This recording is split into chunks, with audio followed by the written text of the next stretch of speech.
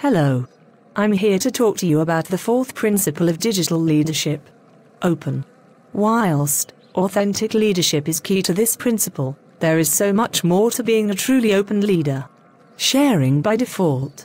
Always seeking to, and having, a voice to openly share your thoughts and ideas, and not just the things which go well or focus on success, but the things that don't work or didn't go according to plan.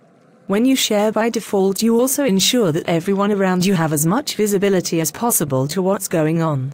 In the old system of the 20th century, things were complicated and needed subject matter experts to succeed.